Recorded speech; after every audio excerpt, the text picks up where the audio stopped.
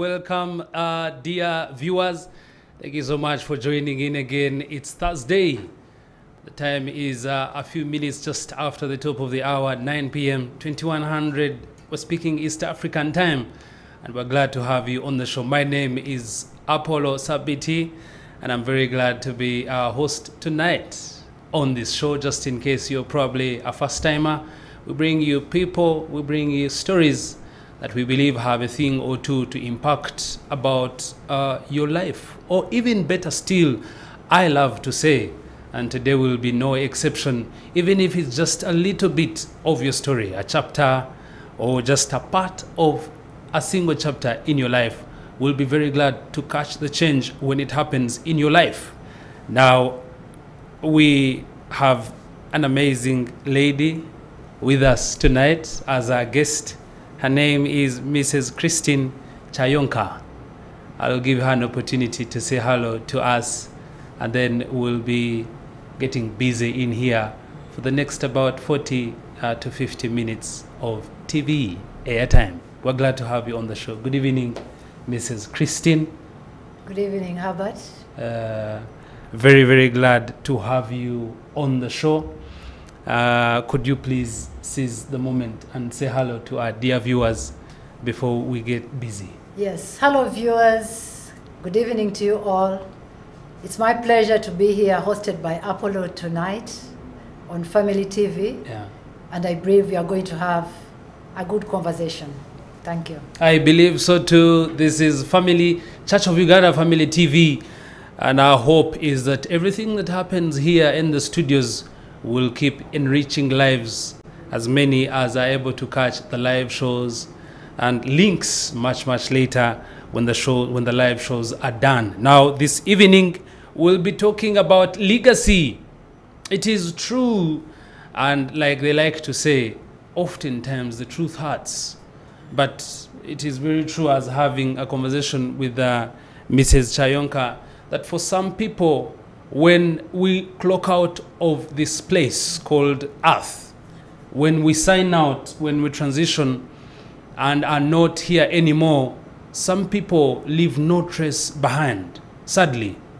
In fact, some say that if there were things to be written about them, a small word, phrase, placard, they would read the hard words. Their lives were never fully utilized. They were never used up. We're very glad tonight to host Mrs. Kyayonka, who will tell us more about the life of a man who was widely celebrated here in Uganda, not just in Uganda, but even beyond the borders of this nation.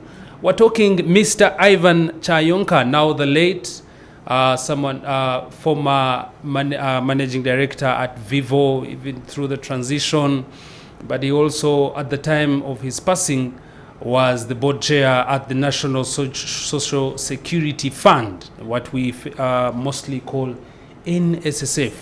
Now, before we talk about the legacy that he left behind, the trace, the illustrious career that he had, over 30 years of experience in Shell, 1 year of experience after the transition from Shell to now Vivo, and then crossing over to the National Social Security Fund. But before we do that, dear viewers, allow me reintroduce this amazing lady, and also give her an opportunity to say something, introduce herself. We catch her bit of the story before we have the best person who could give an account of Ivan's story. Glad to have you once again. Thank you, Apollo. Please. Christine is the former and first female academic registrar of Nkumba University. I served there for 3 years and retired in 2017, just 2 years after my husband passed away. But prior to that, I had served at Nkumba University for nearly 14 years in the capacities of senior assistant registrar and the deputy registrar.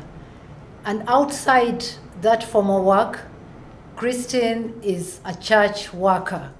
I am currently the parish council secretary at St. Luke's Church of Uganda and Tinda.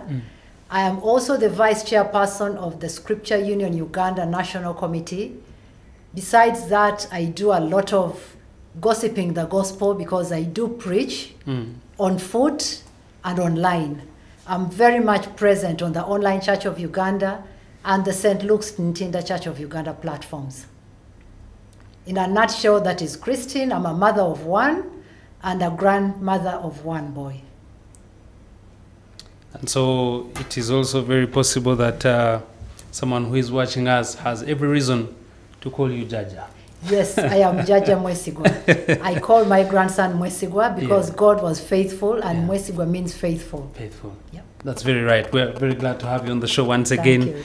That is it. When we're talking about legacy, it means we are looking out for the things that stand out in the lives of the person or the guest in question. Tonight, we're very privileged to have Mrs. Christine Kyayonka. Like she introduced herself very well, a former academic registrar. In fact, the first female academic registrar at Nkumba University, had also a spell of in excess of a decade at Chambogo University. Now, we want to dive in. We know Mr. Kyayonka lived an illustrious career. An amazing life that probably, those of us who are probably watching us, you could use the help of the World Wide Web, the www, or we famously say, you can Google. You'll find pretty much, almost his life is out there. Yeah. When the hash went round in May 2015, yes, and he'd been in Nairobi before that for medication, and they had actually, one of the stories read that he had been told to stay. Yeah. But he insisted that because of his duties, he could come back, cover some work, punch in some hours, do some mileage for the company. Exactly. For the welfare of many other people who are probably, a lot of money is invested, a lot of tasks, I would like to assume. And like I said earlier, we couldn't have gotten a better person to speak, to give an account of his life, the legacy left behind, than yourself. We want to catch the story when it is tender. How do you meet this amazing man? When was that? And then we'll get into his illustrious career. This amazing man, we met, I was living in Vugolobe Flats with my sister. So precisely we were waiting for the new year, crossing over from 1982 to 1983. Yeah. So there was a house party in the flat just above ours.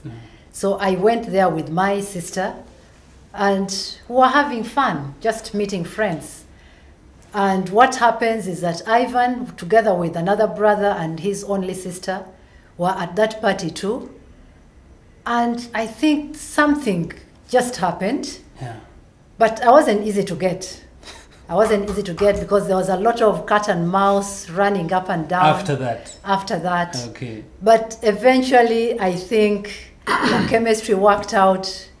And here I am, I find myself Mrs. Kyayonka. Yeah.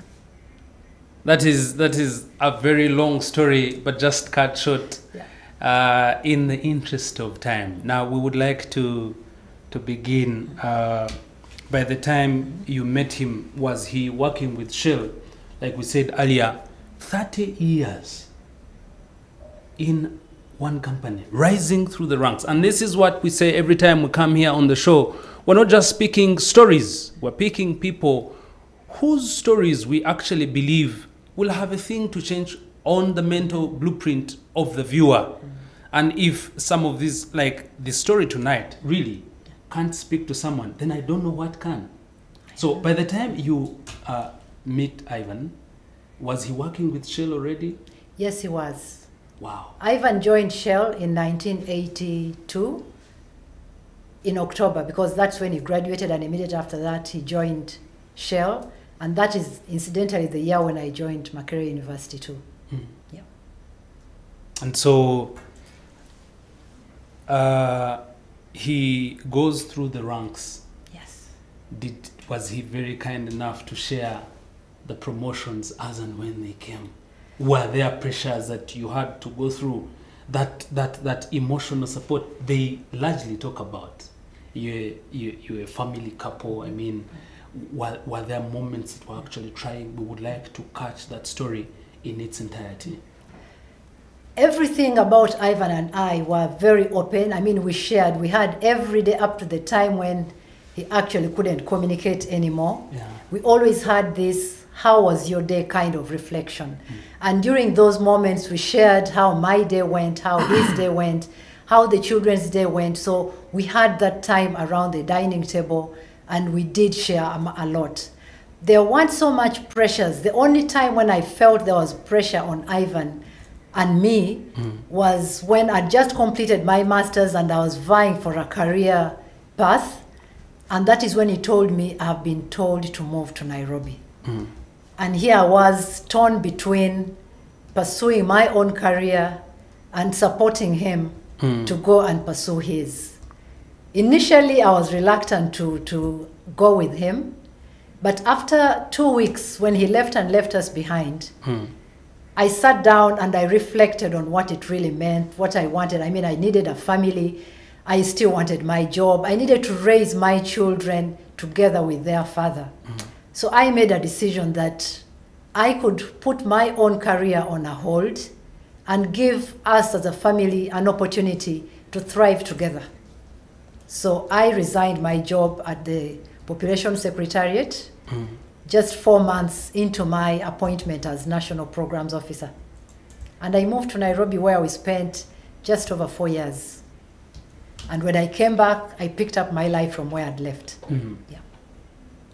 How tough a call was it? Oftentimes, even I believe the viewers, you are faced with life-changing, very demanding decisions to make, critical.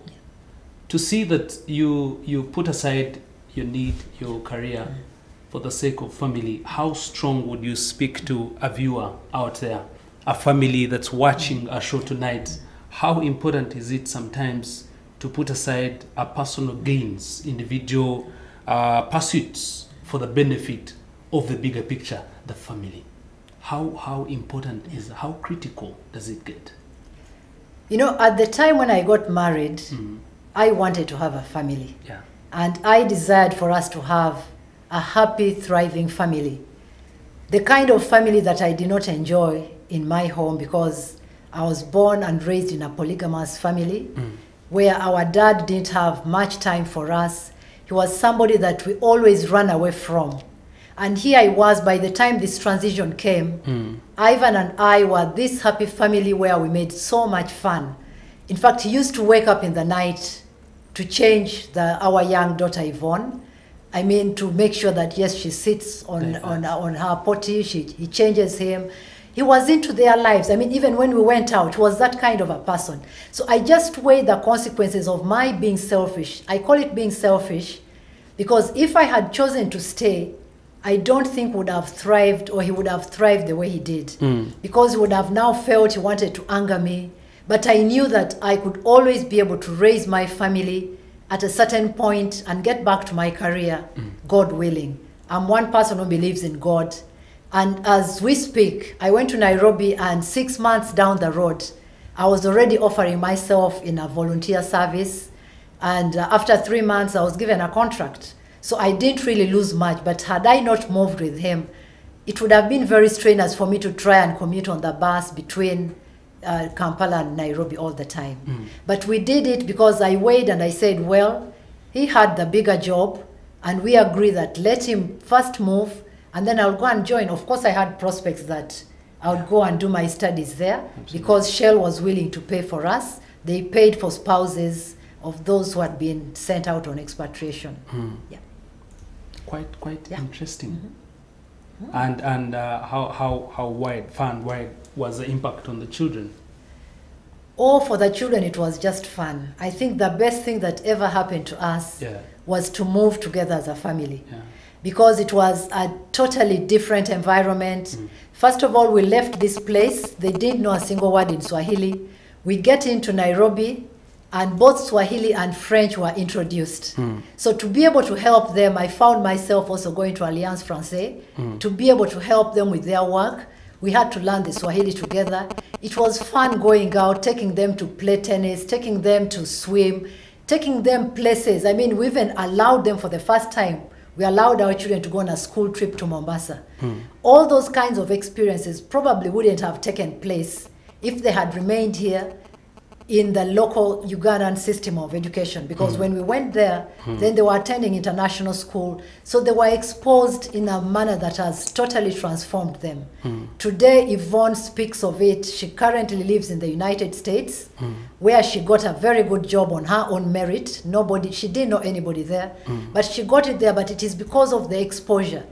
Probably if we had remained in Uganda with Ivan just growing through the ranks in Shell Uganda, probably wouldn't have met that kind of exposure that they had. So I think the transition for the children was very great. And I'm glad that I made the decision to move with the family so that I didn't deprive them of that opportunity too. All right, if it was probably a live show, I would be calling on you, Naomba tuwapigie makofi tafadhali. I would like to pose a question on a personal basis. Were there any triggers that you look back and go like, yeah, sure, that one? Some aha moments, very, very informative. I didn't want to miss that out before we get into actually Ivan's life. Yeah, thank you very much, Apollo. What triggered me, the 2 weeks I mentioned that for 2 weeks when Ivan went to settle in Nairobi, I kept my job. And we had planned that we were taking turns to take the children and pick the children from school. So Ivan used to drop them in the morning and I used to pick them at lunchtime. So these 2 weeks, I had to do both. And at that time, I was a sub-editor with the New Vision newspaper. And it was pretty hard. I mean, on some days I had a lot of work and it became such a hassle. There were fewer cars on the road, but it was too much running up and down. You're concentrating, dropping the children, then coming back. And I was asking myself, what is the opportunity cost? I mean, is it all about me? I decided that it was about my family. Ivan and I valued our families more than anything else. And I knew that I could not replace a family, but I could come and change jobs, like actually I eventually did. So that motivated me. By the time he came back to check on us, he found I'd already got passports and added the children's names on my passport. And I'd packed up everything and I told him, well, we are living together on Sunday as you're going back. And that was it. And we just went. That was very interesting. Very. And word from the corridors say that from those episodes, you're cooking something. Yeah. Please let the world know. There's no better moment than this on this show now. Yeah, thank you so much. Now, from these episodes, I remember myself on the day when we had a funeral service for him. There were many people who sat and talked, and for 6 hours or slightly over that, speaker after speaker came and talked about what Ivan meant in their lives. Some of them in the congregation were actually shedding tears because I could see them. And I thought to myself, I was given very little time to talk about the Ivan that I knew and the Ivan that each one of them knew just bits of. So I decided on that day, and I made it known to the congregation that time, that I would find time and document what Ivan is, the Ivan that impacted their lives, so that all of them together can actually find where did Ivan touch their lives as he touched other people's lives. So I told myself I'm going to write a book. It hasn't been easy because of the emotional breakdowns in between. But finally, I have done this. And come 1st December this year, I'm going to launch that biography of Ivan's titled The Fearless Leader, A Legacy of Ivan Kyayonka. Because I believe there are so many things that Ivan did to those of us who got to know him. And the young people now, this is a show of the young and flourishing. There are so many young people today that would benefit from learning, at least from reading, even if they didn't meet Ivan in person, they'll be able to meet him through the writings of what this person was. And I'm here to come and beef up and even help them to flourish the way Ivan flourished, from university to the time when he retired, keeping one job, but entering as an engineer and turning out as a manager, a people manager. Amazing. Very amazing. Leaves me, you know, jaws drop when I think about 30 years in one place, switching positions, evolving, and getting better by the day. And like we've been saying the whole time, by the time of his passing in 2015, on the 8th of May, the sad day when the dark cloud swept over Kampala, she says she looked out for the silver lining, like they say. And we're very glad that when that time comes in December, we'd like to be part of that beautiful day. A man in whose tenure as the board chair, the National Social Security Fund grew from 2 trillion to 6 trillion Ugandan shillings. Now, that's no easy feat. We would like to now inquire boldly, what would you speak of him, or even if there are extracts from that book, but what were his pillars? This man we're talking about, whose career, short life, but had principles, the pillars he stood by that made him stand out. The managing director of NSSF talked about him as a gallant leader, as you said also. So what are those things that actually he stood for? What were his principles that someone could borrow tonight and they might be helpful on this road of life? Ivan was somebody who was very, very humble. Yeah. Many times, those of you who have seen his pictures, or you may see his pictures, he always respectfully stood and talked to people with his hands folded at the back. He was very intelligent and very, very decisive. And incidentally, Ivan was actually the first Ugandan MD of Shell Uganda Limited. Yeah. Before that, there were always expatriates that came in. But from the mentorship that his leaders, the managers, saw in him, they saw a potential in him. They kept on giving him tasks. At one point, they actually gave him 2 roles. Because, as one of them said in a video recording when they were bidding us farewell, as we were going to Nairobi, they could not contain him. By 3 p.m., he had done all the work that he needed to do. So to contain him, they had to give him a double exercise. And that is when he was charged with building the first plastic container making plant in Uganda. The first. And Shell was doing that, first of all, to make jerry cans to package kerosene, because they couldn't transport kerosene all over the country. So they made that and they packaged it. And eventually, Ivan is the brain behind helping the nice house of plastics in actually producing those plastic containers. He was a very good friend to the late Mulwana. So he did all those fasts, and they were very, very good. He's one person who loved people. He knew the humble beginnings that he came from, and he wanted to carry others along. So he was one person whose key assignment on earth was to groom other leaders. And at the time of dying, he had left so many other leaders who had taken over as CEOs in other multinational companies in Uganda, because when they saw that Ivan could do it, he sat on the boardrooms with those big companies and he made them believe that a Ugandan given a chance is not different from a white expatriate coming in here. We needed to grow Uganda. So if you talk about the Bubu, Ivan introduced Bubu in the leadership in this country. And there are very many people that I know have gone ahead to head Uganda breweries, tallow oil. They've gone into different capacities. But all those people were groomed by Ivan, and because he loved.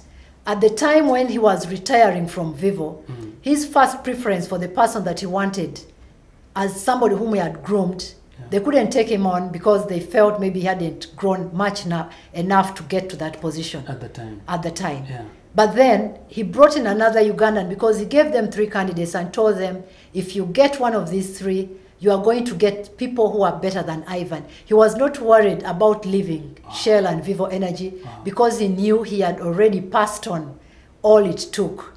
He was a man of integrity. He was a very hardworking man. He was a man who was very compassionate. I mean, he did so many things where policies needed to be changed when a situation demanded it. He did not go into sticking onto that. And he always told people, one of his catchphrases, this is not rocket science. So there are people that you can do it, and we can't find another way of doing it. Wow. He never believed in impossibilities. He had big dreams. That was Ivan. Wow. Today, it's probably very rare. You don't find many of those people, especially the high-placed folks, who will look into your eyes and tell you this is possible as long as you actually believe it. We pick up one of the most important things that we actually celebrate and we front at Young and Flourishing, and that is mentorship. I would like us to slide a little bit just from his life. And if you could stress, before we probably go for the next break, if you could stress how important this thing called mentorship is, especially in today's world. Accelerated change, overwhelming complexity, too much competition, the 3 C's. How important is that mentorship to an African child in today's setup? We can begin from a case in point here in the Ugandan capital. Mentorship is a very vital thing that happens. I am able to even sit here, I'm even able to write that book because not only did Ivan mentor people outside home, but he started with us. He gave me the strings by which I am actually able to live now. And he groomed so many other people. We all grow up not knowing what to do or how best to do it. So it is imperative for those that have tested it ahead of us not to be selfish, but rather be generous enough to show us the reins to hold. Show us this is how you carry yourself. Just before I came here, I was talking about how do you present yourself at interviews, and I was doing this on the Online Church of Uganda, the Family Hour. Because if you don't do it, nobody knows it. So people go for interviews, they will fail, but they do not know what are those mistakes that they make. So they need somebody to come and hold their hands and show them this is the way you do it. And when you do that, you don't lose anything. Ivan never had fears that if he groomed other leaders after him, they would take his positions and he would lose his job. He knew that he was not immortal. He knew that time is going to pass when he's going to walk off the stage, and somebody else has to come, and he advises on the sidelines. And I'm so glad that all the people whose hands he held in mentorship have all gone on to excel, whether they are CEOs in their own right, whether they are managers at different levels, but they are all in senior management positions. And to do this, he actually even went on and initiated the CEO roundtable in Uganda, the presidential roundtable, to try and groom CEOs, homegrown. So this has been happening here. And for me, it gives me a lot of gratification that along the line, unknown to Ivan, one of the legacies that now came and filtered in, one of his nieces was recognized by what she was doing and is actually being groomed for a position. She's already in a senior management position. And I wouldn't be surprised if she also goes to head the organization where she works. But it all comes from being generous, being loving, and caring about people. Just like Jesus did. I mean, we are here on Family TV. Oh, yes. Jesus taught us compassion. And I saw compassion being lived out live in Ivan. Wow. A man who did his school from King's College, Budo, and later went to the Ivory Tower, Makerere University, graduating with an honors. He was at SEDAT, the College of Engineering, Design, Art and Technology, I think previously the Faculty of Technology, and went on to do amazing stuff, not just here in Uganda, but across East Africa and world over. Now, we are here today speaking about the exploits and what he basically did through his life, and we've been able to catch some of the pillars that kept him moving. And for me, one of the things that actually stand out is humility. When God has placed you and lifted you, placed you in higher glory, like we like to say, and yet that never makes you forget where you started from. It's very important to also note that he treasured family, but also very compassionate and always hoping to make someone's life better. You mentioned something that also was so bold for me. Many people do not like to train their juniors because of the fear. Yeah. And we're just saying that you, wherever you are, whatever thing you're doing, the success that you will register in life does not depend on how much you will achieve, but how they will be able to go on about life when you are long gone. Ivan Kyayonka, a man who served for a very long time in Shell, transitioned with Shell into Vivo, was the managing director, the first Ugandan managing director at Shell, then transferred, transitioned into Vivo, and then at the time of his passing, we continue to say he was the board chair of NSSF, the National Social Security Fund. Now, like I said before the break, we like to dedicate this last part of the show to the African youth. We believe at Young and Flourishing that the youth have a role to play in the transformation of our beloved continent, blessed continent. Huge numbers, statistics say we have the youngest population in the world. And I would like to now merge that with a question and say, to some of today's youth, it's like a folly if they hear a story that someone worked in the same place for 30 years. What was the motivation in there that you could share with someone who is watching us tonight? Ivan was a very loyal person. He was a loyal husband, and he was a loyal employee. He loved his job. He enjoyed working on those machines, being an engineer.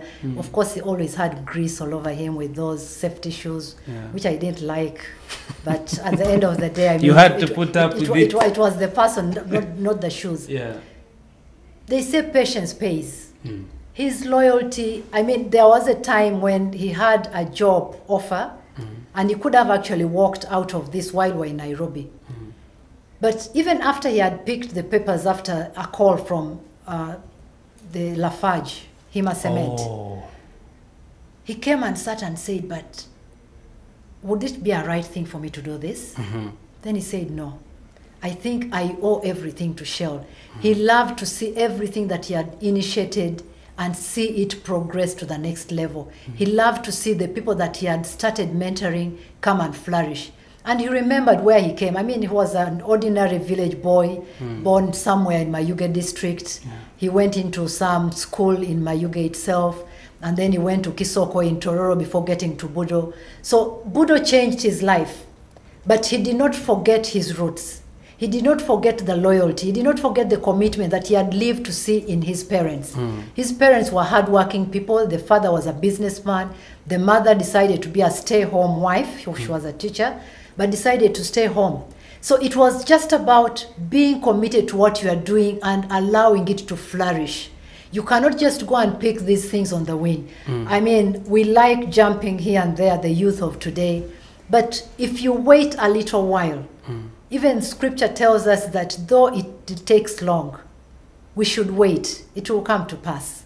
So we can only best be able to make the best out of it if we allow something to be nurtured. Start off with something as small as a mustard seed. You will grow in strength. You will flourish in every aspect of your life. Ivan did it and demonstrated it to us that actually somebody can do it and make it. So I encourage you to do the same. Wow. Yeah. Very, very crucial for us to take home. And for someone who graduated in 1982 and spent 30 years in one place, but we see the evolution. I mean, Shell Uganda and then Shell Tanzania. You mentioned earlier that they had to give him another, another to keep him busy. True. He was definitely turning heads around. Yes. How crucial would you say to today's youth, someone who is watching us, or they could even get a link much earlier? We've had someone here talking about adaptability, that ability to change, especially when you go into new spaces. The world is changing on a daily basis as we try to close How crucial do you think that is? Because today's world, anyway, will cause us to change if we don't want to make some of those changes.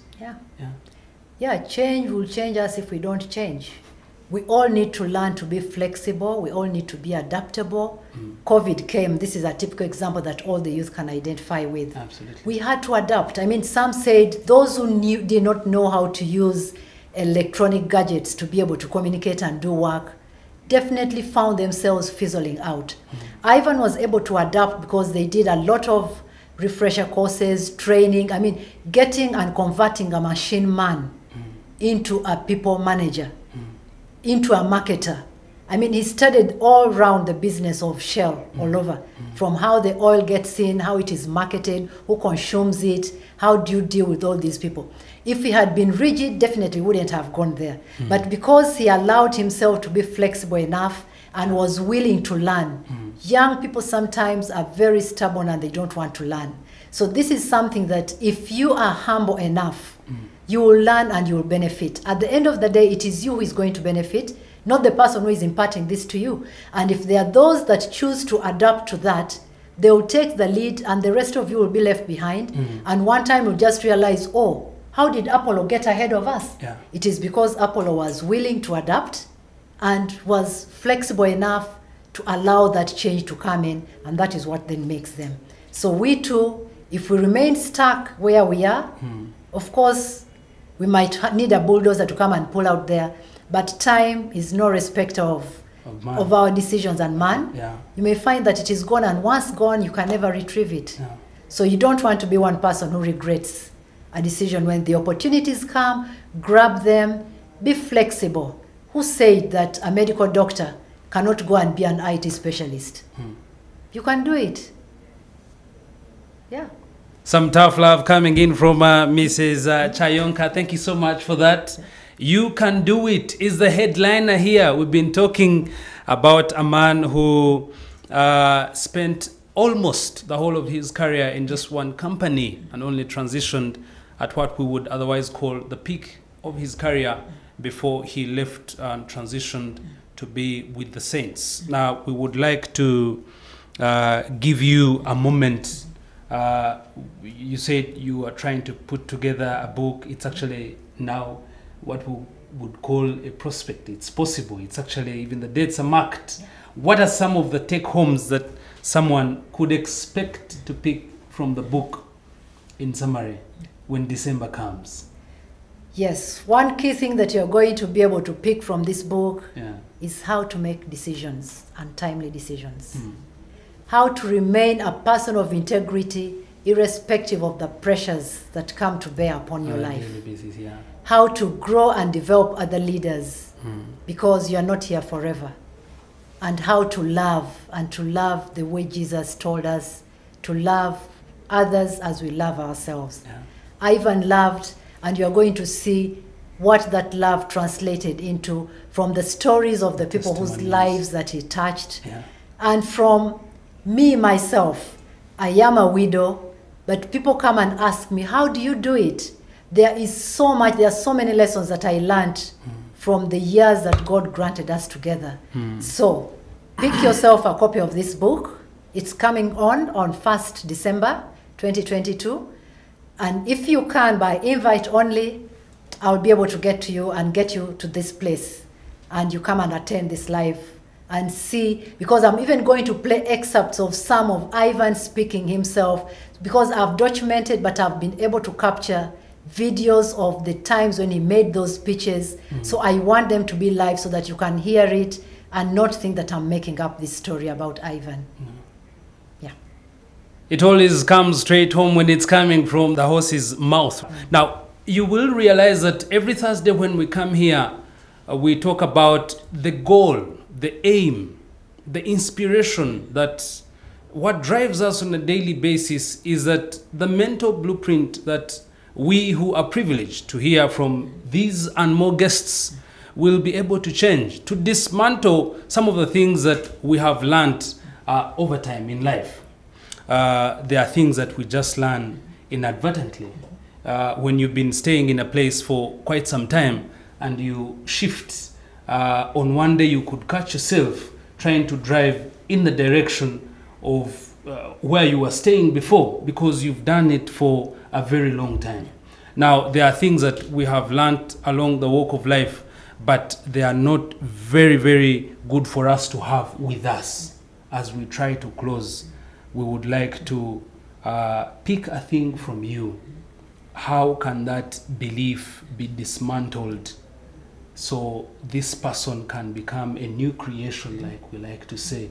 Someone who has been in a place for so long, how can they break camp and advance? The book of Lamentations tells us that there is a season and a time for everything. Yeah. When times change, let us change and move with the times. Let us not be locked up in those places. Let us not fear. Just move out with courage, pray to the Lord, and be confident that better things lie out there. You will never know the good that is ahead of you unless you take a step to go and reach out for it. So my encouragement for us is that let us venture to move, and we'll never regret. Yeah.